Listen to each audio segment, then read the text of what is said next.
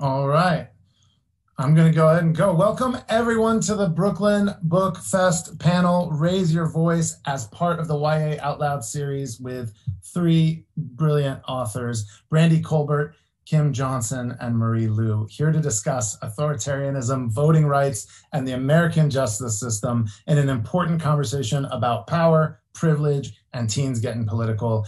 That is a lot. So we have a conversation for the first part of this 45-minute block with time for some Q&A after, hopefully. My name is Daniel Nayeri. I am the lucky publisher of Odd Dot. It is an imprint of Macmillan Children's Publishing Group. We specialize in joyful books for curious minds. I'm also the author of this book, Everything Sad Is Untrue, an autobiographical novel about my family's escape from Iran as refugees. But that's the last you'll hear about me. This panel isn't about that. It is about our brilliant trio. Brandy Colbert, I want to start with you. We're going to go alphabetical for the intros. If it's all right, I'm going to read that bio that I found online. You can feel free to audit it. And then I have a question for you. We're going to do the same for your colleagues. So Brandy Colbert is the award-winning author of Little and Lion, Pont, and Finding Yvonne, and the forthcoming The Revolution of Bertie Randolph. Her short fiction and essays have been published in several critically acclaimed anthologies for young people. She is on the faculty at Hamline University's MFA program in writing for children and lives in Los Angeles. Welcome, Brandy. Can you tell us a little bit about your book? Of course, it's just come out the voting booth, and we'll start with a little bit of, intertextuality, as the kids like to say. Tell me, what book is your book talking to? Oh, what book is my book talking to?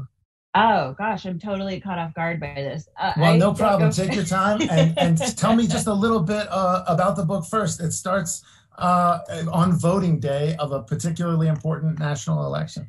Yeah, you can imagine what that feels like. So the Voting Booth is my latest YA novel. It came out in July. It is about two teens, Marva and Duke. They meet on election day. The book is all set all in one day. So they meet at the polls. Marva has been ready for this her whole life. Like, she's super into voting, has been, campaigning for her ideal candidate. And after she votes, she's the first in line, and she sees Duke, who has been waiting to vote behind her, and he gets turned away. And she's just like not having it. So she goes up and completely inserts herself in the stranger's life. And they set off on this like day-long adventure of trying to make sure that he can vote, and then also sort of get wrapped up in the lives of the other voters around town. And there's also a subplot about an internet cat, Eartha Kitty. She's right there. She's great. So that's about it. It's kind of the whirlwind of a day, some romance in there, and lots of talk about voting and elections. It is. I have to say, I loved it. I just finished it, and let me come back to you with that question, because you're right. Okay. It's a big one. Thank you. Absolutely. And yeah, it's really not, feel free without necessarily throwing shade. I love the idea when we were talking about books getting political, books for YA. I was hoping to avoid the thought that, boy, do you think teens should get political? I didn't want to start you there. I wanted to start you with the opportunity to maybe talk about what you wanted to say to the teens. So as you're thinking about that, let me go to Kim Johnson, author of This Is My America. Welcome, Kim. Kim Johnson has held leadership positions in social justice organizations as a teen. She's now a college administrator who maintains civic engagement throughout the community while also mentoring Black student activists and leaders. This Is My America is her debut novel, and what a doozy. It explores racial injustice against innocent Black men who are criminally sentenced and the families left behind to pick up the pieces. She holds degrees from the University of Oregon and the University of Maryland, College Park. Kim lives her best life in Oregon with her husband and two kids. Find her at CaseyJohnsonWrites.com and follow her on Twitter and Instagram at Casey Johnson Writes. Welcome. Kim, tell us a little bit about This Is My America. Yeah, so This Is My America. It's my debut novel that came out this July. It basically follows a 17-year-old Black girl whose father has been wrongfully incarcerated, and she writes weekly letters to Innocence X, which, when you talk about who my book is talking to, who was the conversation released in About Just Mercy by Brian Stevenson, the Equal Justice Initiative, and the Innocence Project. And her father is in his last year of his death sentence. And as she's trying to pursue justice for him, we see the cycle that happens all too much in real life, in that her brother is then accused of killing a white girl in their community. And he decides to go on the run because he's seen what has happened to his father in his wrongful incarceration situation. And so it's a story about her journey to find out what happened to her brother and her father. And she's sort of a teen detective who takes her agency. It's a call to action for her. It's definitely a story where someone's not sitting back and waiting for justice to happen, but someone who's actually fighting for justice in their voice. Absolutely. Yeah, I was editorializing in your bio. Obviously, you didn't write "What a Doozy" for your own book. I just finished reading it. I'm responsible for the claim. It's a doozy. It's a. You're absolutely right. It's got all the sort of drama of that young detective. Had some Veronica Mars vibes where I'm like, you're a teenager. Do not go there. And of course, Just Mercy. I do want to come back to Just Mercy because it does vibe with that. But first, let me welcome Marie. Marie Lu is the #1 New York Times bestselling author of the Legend series, the Young Elites trilogy, Batman, Nightwalker, and the Warcross series. She graduated from the University of Southern California and jumped into the video game industry, where she worked as an artist. A full-time writer, she spends her spare hours reading, drawing, playing games, and getting stuck in traffic. She lives in the traffic jam capital, Los Angeles, with her illustrator author husband, Primo Gallinosa, their Pembroke Welsh Corgi, and their Chihuahua monster mix. Welcome, Marie. Do you want to tell us a little bit about Skyhunter? Yeah, absolutely. And sorry, I'm using like a stack of the books for my laptop. So I'm going to scoot one out.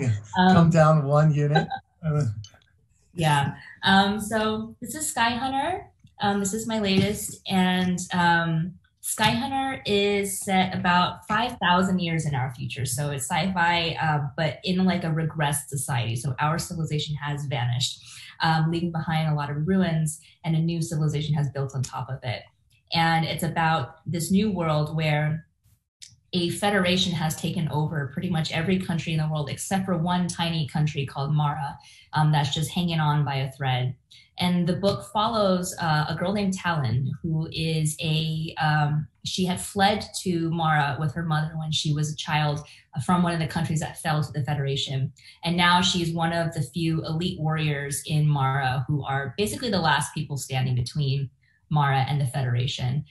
So the story follows her. It follows her job as a striker, one of these elite warriors who are tasked with fighting off ghosts, which are monsters that prowl the war fronts that are sent by the Federation. It follows her found family that she finds and her fellow soldiers. And it also follows a boy named Red, who she encounters on the war front. And Red is a prisoner of war. He is a soldier who defected from the Federation, and she's not really sure what to make of him.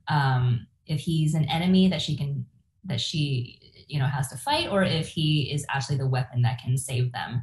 So it's a bit of a hate to love romance. It's a bit of finding your comrades and your fellow soldiers, and a little bit of a mystery of what's actually happening in this world. Absolutely. Yeah. Every chapter in this book ends with like a what moment. So I'm going to let you lead me on the facts I'm allowed to say and the facts that are spoiler, and we'll stay spoiler free or rather you're the author. So we'll stay exactly as spoiler free as you tell me to, but it's there's a twist a minute in that project. So thank you. Let me come back to that question, because this is the panel that in some ways is trying to to look at your books through the angle of politics, of modern politics, how you want to talk to teens in general. And so there I begin. In some ways you can reframe my question as, what is the conversation that your book wants to have with your reader, in addition to being chock-a-block with romance and plot? there is this other layer here. Kim, let me start with you, and then I'll bounce around a little bit. But I know you said your book is talking to Just Mercy. I thought you had in these sort of in chapter letters where the Tracy is actually writing to Innocence X, right? Writing to this organization of lawyers. I love that. I thought it was such an interestingly accessible way of saying this is something that a teen can do and does. It was almost like you were what's the word? You were just showing your reader exactly how they can sort of get involved. Was that on purpose? To what extent was Just Mercy the book you were thinking about, and what is the conversation you were hoping to have? Yeah, I mean, the conversation is really to broaden out what a lot of media was focused on in 2014 and 2015 around the Black Lives Matter movement, where it was on very visible, horrific, tragic representation on live video, usually cameras, of what happens to Black men and Black women and Black trans people in this country at the hands of police brutality and those that are using their own policing, even though they're not represented, they're not an actual police officer. And my conversation I really wanted to bring on that really tapped into after I read Just Mercy and work that I've done around justice issues is that it's just a sliver of our criminal justice system, and that there's larger systemic things that are going on. And I wanted to be able to use the death sentence as an example of we actually have people who are wrongfully incarcerated in this country, 1 in 9. And if we can get that wrong, what else are we getting wrong in this country? And I wanted to talk about the cycle of our criminal justice system and how once it impacts a parent, you more than likely are able to impact later in life the carceral state with a young person for the next generation, and how that actually can impact an entire community in a really tragic way. And so that's really the conversation I was having. For me, I work with a lot of young people. I've been an activist since I was a young person, and now I'm more an amplifier. Now I'm an administrator. I'm the man right now. I'm working in higher ed, and so I'm seen as that. Often now because I'm older, but really, I also am an advisor to undergraduate group, and often they want to think about what they can do. And so in the book, I was very, very intentional with trying to show all the different ways that young people can use their voice. And a letter is almost the most simplest way that you can do when you don't know who to reach, how to reach, who to access, that you can write a letter. And I really wanted to demonstrate that. And I do that in other ways too, of demonstrating things that she does on her own, like running Know Your Rights workshops. She does that all on her own. She gathers the information. She uses her voice through writing in her school paper. She created her own corner where she talks about justice issues, really playing on the media aspect of like, if you don't like what you're seeing in media and how the media is talking about your communities, that you actually can be a voice for that. So a lot of that was all sort of intentional ways to help young people think about where their strengths are and how they can use their voice. Absolutely. And you, I thought you did, scaffolding is the word I was looking for. I thought you scaffolded that well. Obviously, your book's going to get you cred with all the teenagers coming out, so hopefully it won't just be the man forever. But it was awesome. So that character, Tracy and Marva, would have either been best friends or intense rivals. Another sort of activist, another hardworking. You see her in the very first day of the voting. In the voting line, and you can already sense how much work has led up to it. Do you want to tell us a little bit about Marva and also the conversation you were hoping to have in the voting booth? Yeah, so this actually was like super obvious. I don't know why I didn't think of this immediately, but Yes, No, Maybe So by Becky Albertalli and Aisha Saeed. I think they're really great companion books. I loved that book. It was all about, teens getting out there and canvassing. And, they went really specific in their book with the candidate that they were campaigning for. And neither of them are 18, so they can't vote yet. So I think it's really great that in that book, they show that what you can do before you turn 18. And then you have Marva here, on the first day that she can vote, excuse me, in the presidential election. Marva's really intense. So I feel like readers probably either really hate her, really love her. She's not me, but, there's a little bit of me in all of my characters, I think. I think I probably lean more toward, or the teenager definitely leaned more toward Duke, just sort of doing the co-narrator in this book, just sort of doing my duty because I knew I needed to, and because I knew how important voting rights were for, the Black community in particular, especially having family from the Southern United States. So Marva also believes in all of that, but, she really believes it's her duty to get out there and make sure that literally every person she meets is able to cast a vote. And so that's how she meets Duke on the first day. He gets turned away because of some registration issues. And, she just makes it her duty to go and help him. She doesn't really even think twice about it. She's just like, okay, you need to get somewhere, your car's broken down, let's go. Like, I'll take you. It's just not even a question. That's her biggest duty. So I think really the book speaks to teens, maybe two types of teens who don't think they have a lot of power and don't know what they can do to really help change the world. And they see that maybe things are going off the rails, for them, and they don't know what to do. They know they can vote, but they really think that's it, and they haven't looked into sort of the deeper implications of that. And then, there are teens like Marva who are like, oh no, like I've been doing this since I was 13, 14. I've been, text banking, sending postcards, phone banking, going door to door.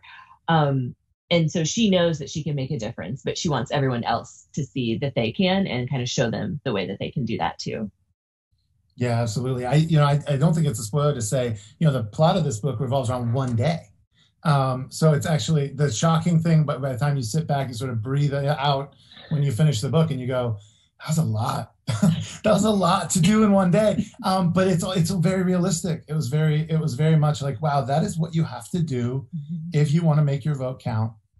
Just one vote. And Duke, of course, several times as a character, he has more leaned back. He's got more to do that day. And so he kind of just you can feel him just wanting to shrug off the responsibility just a couple times. And of course, Marva, she's not going to shrug anything off. So that was, that is, I agree with you. I think that is the central conversation. In a world where that voting didn't help anything, and innocent and sex didn't help anybody, 5,000 years later, boy, stuff goes wrong. The world is in ruins. And authoritarianism hasn't gone away. So do you want to tell us a little bit, Marie? I was desperate to figure out what you had. You had these moments of ruins, and I was like, where is that? Is that St. Louis? Was that St. Louis she's describing? Which is my puzzle brain taking over. But that's not the point of the ruins. The point is we messed up. Tell us a little bit about that part of the story, if you would, and the nature of the conversation for these teens. Yeah, for sure. And just for a geographical reference, it's basically the Pacific Northwest, but like 1,000 years in the future. So not too far out.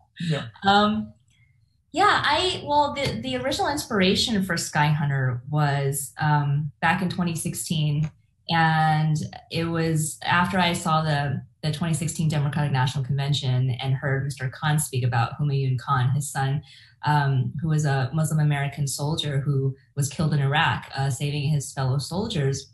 And afterwards, I just couldn't stop thinking about just the young people in this country. They're so young, they're 18, going off to war, just marginalized young people from all walks of life in America, going off to war to protect us. And then coming back to a country that doesn't give them the respect that they deserve. And so that was haunting me, and it haunts me still. And so I think about that speech all the time. And so that was the inspiration behind Talon as a character. And from Talon grew the rest of the world. I just started thinking about what kind of world supports a character like this, 5,000 years in the future. And I read recently really great nonfiction book called Fallen Glory, The Lives and Deaths of History's Greatest Buildings, which I highly recommend.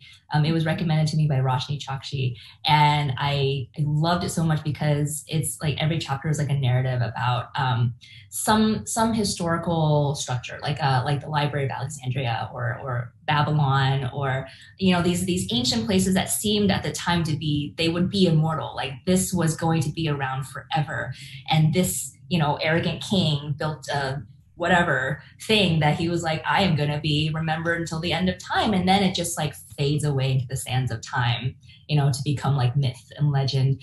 And I just, that always makes me think about like, where are we going to be in 5,000 years? Are we going to be those ruins, and people are going to look back digging through the archaeologists are going to be like, well, this Library of Congress has some weird stuff in it. And just thinking back on like what it was like in our time and how we thought we were so mighty, and then and how those mighty fall. So that went into the world building as well. And I basically wanted to write a story that this was like my catharsis story, since it was started in 2016. I just had a lot of thoughts to get out, and and for young people, I wanted to say that, to tell them that like I see you, I see the struggle that's happening in your lives right now. And the thing with young people today is that sometimes I feel like I'm just dictating what I'm seeing them do. It is not so much that I try to inspire them, but I feel like they kind of inspire me. It's the other way around. Teens today are like going out in the streets and marching for what they believe in and fighting for huge things like climate change and gun control and all of these things that they shouldn't have to worry about. I feel like they should be worried about prom and grades and growing up, but that's not the way the world is. But at the same time, I feel like young people have always been like this. Every generation's young people are the ones pushing that kind of pushing the next progressive movement forward. So I wanted to write something showing young people taking agency of this ruined world that they live in, and the things that they face, where they are not just soldiers, but anyone contributing something to our society, who is in turn getting racism and discrimination thrown back at them, but also like the good people in their lives. Like there are some people who will have your back and hold those people close. So it's a little bit of everything. I wanted to acknowledge their rage. I wanted to acknowledge the good people that they have in their lives. Nice. Yeah, well, so let me ask you this, Brandy. I don't have a segue. I wish I had a segue, but you dropped the mic. I'm sorry, Brandy. Let me give. There's a great essay by George Orwell where he makes the claim that all art is propaganda, right? Which he sort of explains as being all art is trying to convince the reader of something. And that is my question here. It's a two-parter. What would you say the voting booth is trying to convince the reader of? And did you have to think about the multi-layered readership in the YA business? That is to say, did you end up having to think about the gatekeeper versus the young reader, or did you feel like you had a straight beat to them? You were talking to your reader and you were able to convince them of something. It's a little bit of a two-parter. One's craft, one's publishing. Look at us, we're good and good for you. Brandy, you want to start us off? Yeah. So with the voting booth, I really just want like teens to, I think it really is speaking to teens particularly, and I really want them to think about just using their voice. I mean, really anyone can benefit from that conversation. I know adults who, not personally, but I see adults saying, that they're not going to vote or they don't agree with the two-party system. And that also comes up in the book because Marva's boyfriend, in the book opens, is like just kind of a privileged guy who like, she thinks he gets sort of the things that are going on for communities that he doesn't belong to. But then when it ultimately comes down to it, he's like, but yeah, I'm not going to vote because, I don't agree with this two-party system. Like my vote's not going to make a difference and all of this. And she's just like, oh my God, like, I can't believe you're my boyfriend. So yeah, I think it's just really the importance of voting. I've come across like I said, not people in my life have actually gotten into fights with people about not voting. And I've never considered myself an activist. Unlike Kim, I love hearing about people who are activists when they were younger. I grew up in a really sheltered area in the Midwest, in Missouri, that's really, does not share the same politics as I have. I will say that, if you know anything about Missouri. And I grew up in a really kind of sheltered area, where my parents encouraged me to vote, definitely. But around me, it was just kind of like the system was already working for all the people that I was around. So they didn't really care if anybody voted or not. So really, I think that, the book is telling you to vote, and is also just telling you that your voice is important and can be heard, even if you think that, it's not important. I didn't really have to think about gatekeeper. Honestly, the most feedback I got that was like gatekeepery feedback was like, cut down the cursing. Which, I kind of get that feedback on a lot of my books, but it's like, we really want this book to get to like the most readers that we can, starting them as young as we can. So I know that like some middle school teachers have brought the book in, but the cursing may be a bit of a deterrent for some of them. But no, I really felt like I was able to take the book where I wanted to go. I was pretty vague about really, there's no candidate named, I don't want to spoil the end of the book, but like, it just has, if anyone who's read my books knows I kind of like a vague open-ended ending. And I would say that this book fits that as well. So yeah, I really felt like I got to write the book that I wanted to write without feeling like I had sort of this shadow over me. My editor was great and gave me a lot of leeway. And, as much as the book, I think, has to say about voting and the importance of, making your voice heard in politics to help change the world to be the one that you want to see. There's also, I feel like I got to be funny in this book. Like, people have called it a rom-com, which I'm happy about, because mostly my books just have like sad romance and nobody ends up happy together. So it was fun to like get in some of that humor, and also have, subplots about like, Duke's band that he plays in getting to the gig and finding the missing internet cat. So I hope that I answered both of those questions. You did. You nailed it. And don't let me corral your question. Speak about what you want, but you nailed it for me, certainly. And interestingly, when you get to romance, it's true you did. And all three, there's in terms of comparisons, these books are all their own in every way. One piece of comparison that's interesting is the love life of the main character. There's quite a lot of complication there, and sort of dating outside of your experience, dating outside of your community, the complications there. That happens, I think, across all three titles, which takes me to you, Kim.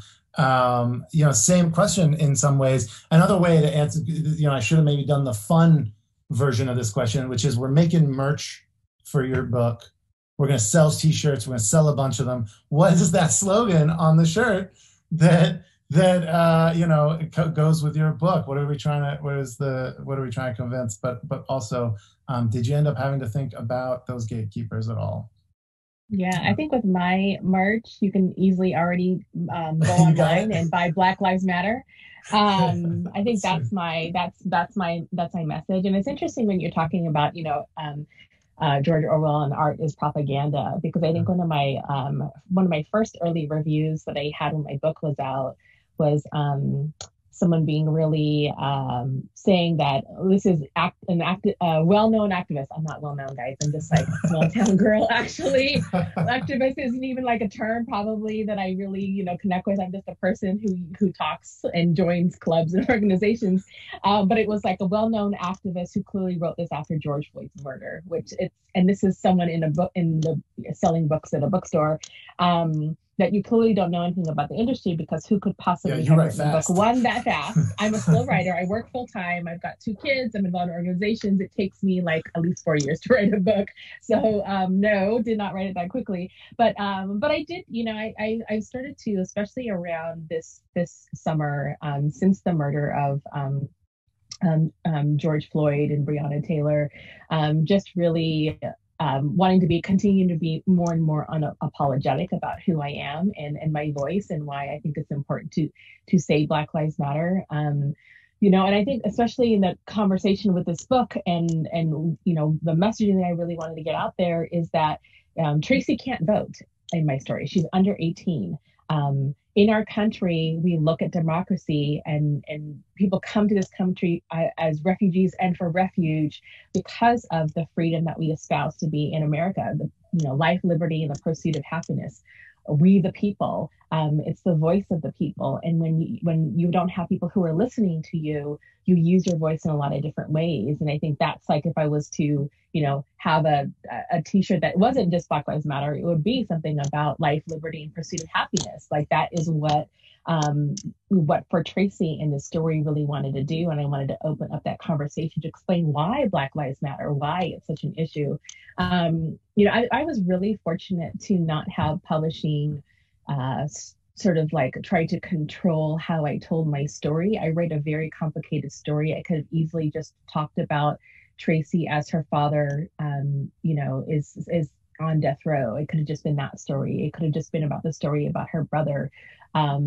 Because I touch on so many different themes, and I just was really fortunate that I had an agent and an editor who were like, do what you need to do. This is your story. And the timing of it and it coming out, I mean, it all was really connected to me, and that my story needed to be told in the way that it did. So I've been lucky that I haven't had to deal with that aspect. So. Yeah. Well, I will say, I think on the topic of, the topics it touches are often sparked as a conversation in our country with some horrific piece of video. And I thought it was so wonderful that throughout the book, you sort of chose to, point your camera at Tracy, at the lives of the people who love, Tracy's father, obviously her whole family, but also Jamal.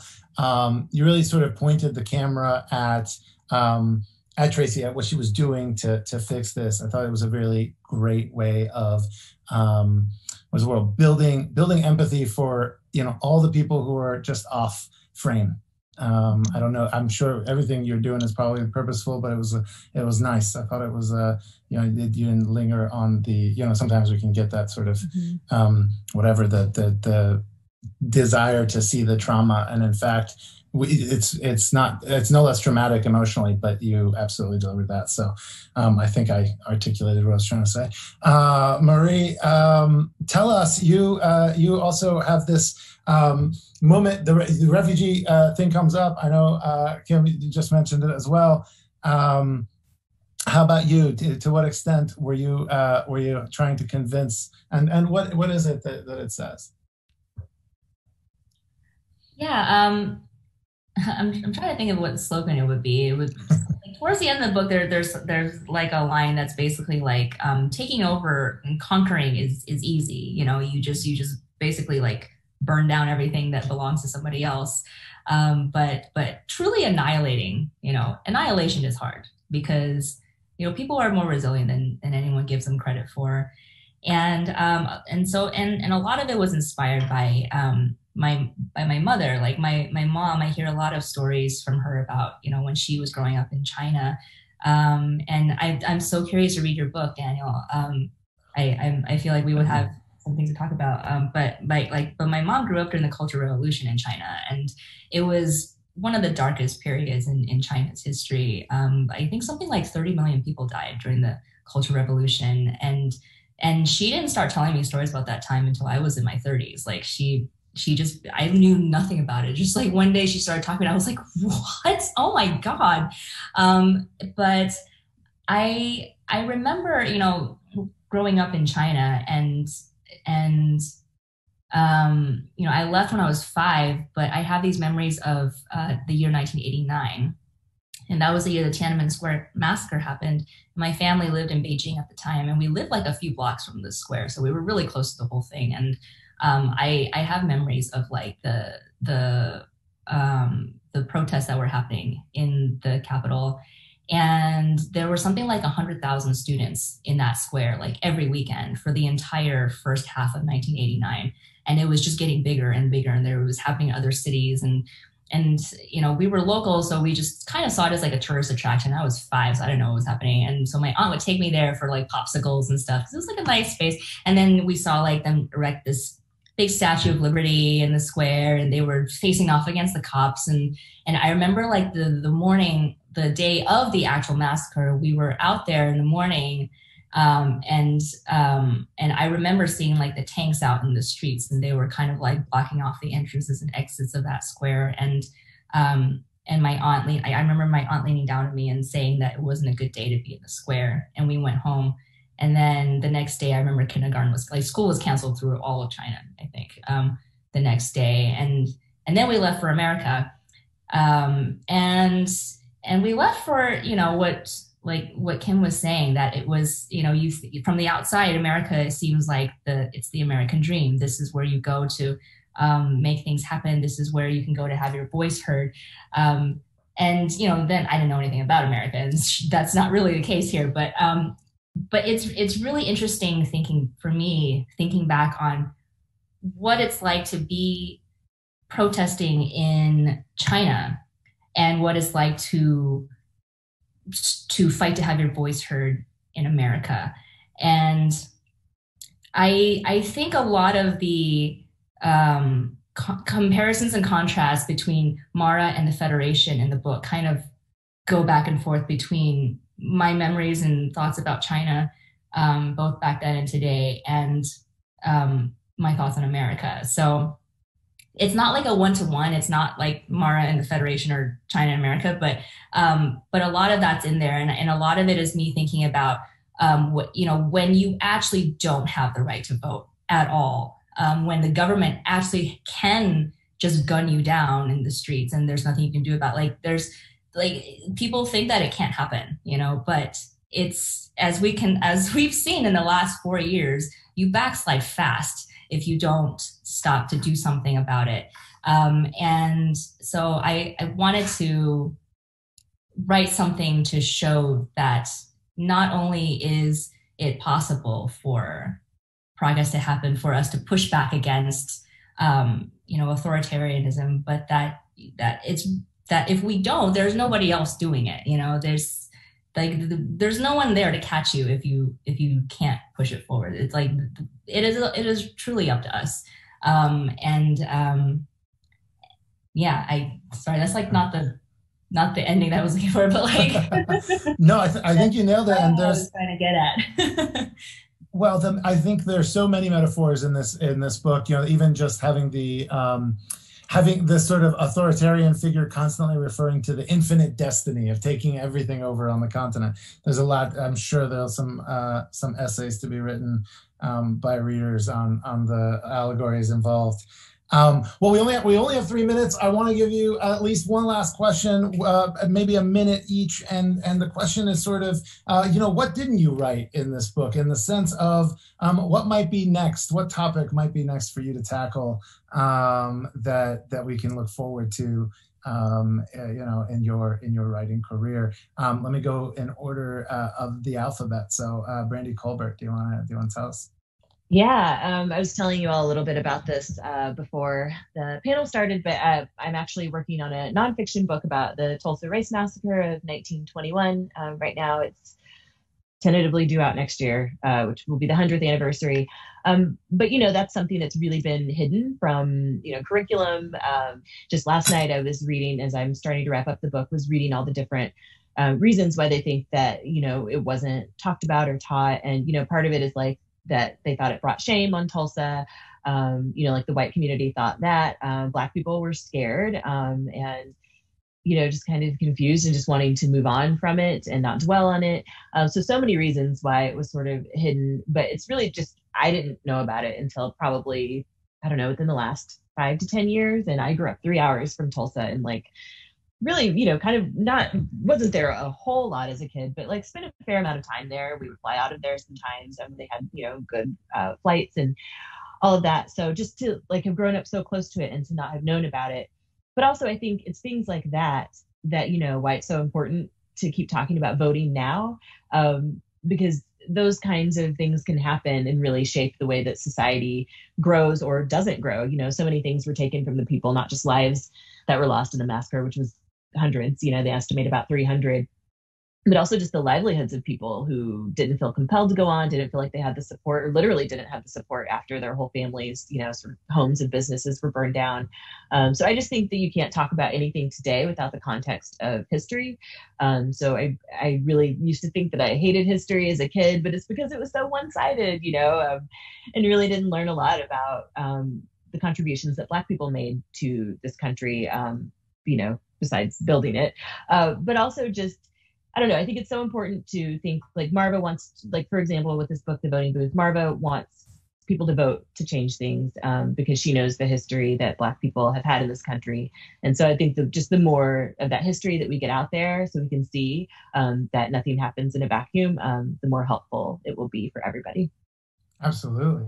And I guess I was incorrect, by the way. So take your time with your answer, Kim and Marie, because we got 10 minutes. We can get into this. Oh, tell cool. me. What didn't you? Right, yours is as you said before. An interweaving of maybe three plots. But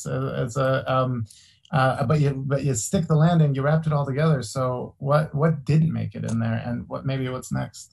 Yeah, I just continuing on what Brandy was sharing. I'm very interested in the past as the present. I wrote it in This Is My America. I'm having those elements where it's a timely story that's still timeless. My next book that will be coming out is going to be focused on looking at the American dream. It's a historical social thriller. It looks at concepts of power, access to power, who has access to power, looks at white flight, so the suburban American dream, homes that were built right after World War II and who had access to them, Black veterans coming back from World War II and finding out that they don't have access to the American dream, and what a family was willing to do to deconstruct the concept of race and try to live in a all-white community. So I'm really interested in helping bridge that foundation of understanding of why our communities look the way that they do. In the future, I'm very interested in writing a gentrification story.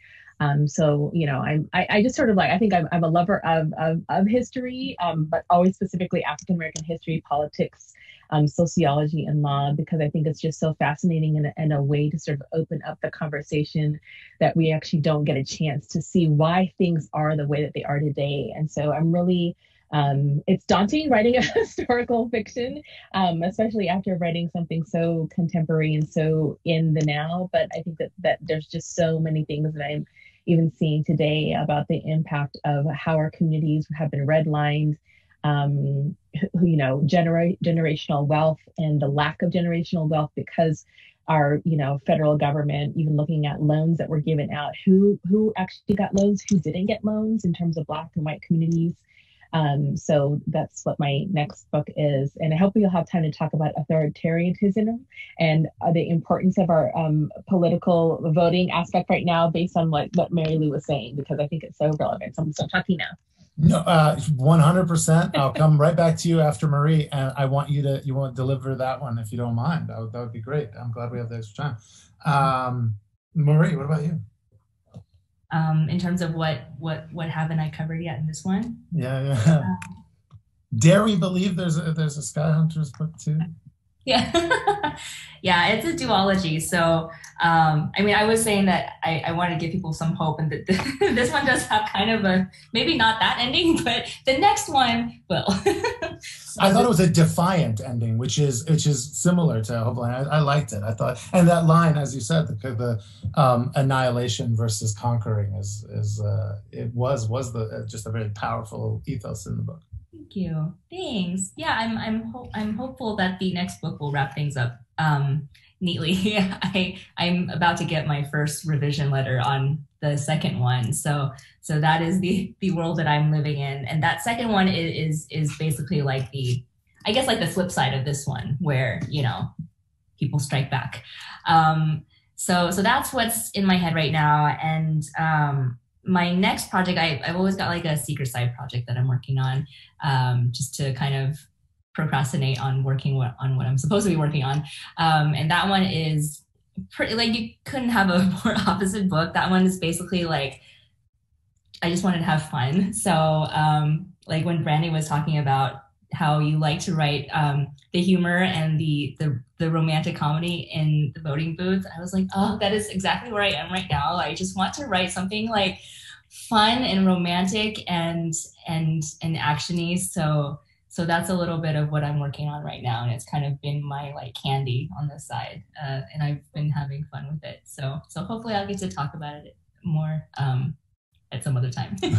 Definitely. Okay, Kim, take me away. What about authoritarianism? And I didn't catch the second part of it. So I think more. I think the past several years we've seen what power at our highest level, accessing of changing our laws to the benefit of those that are in power and at our top 1% of our country. And that's why thinking specifically about this particular panel, why it's so important that we are the ones who can keep our country upholding it to what we espouse to be. If we think about Skyhunter 5,000 years from now, that what life do we actually want to see in our future, and do we want to actually go backwards? And I think we are the only ones that can use our voice and fight for what we believe in. We don't have a lot of power, but we do have our voice.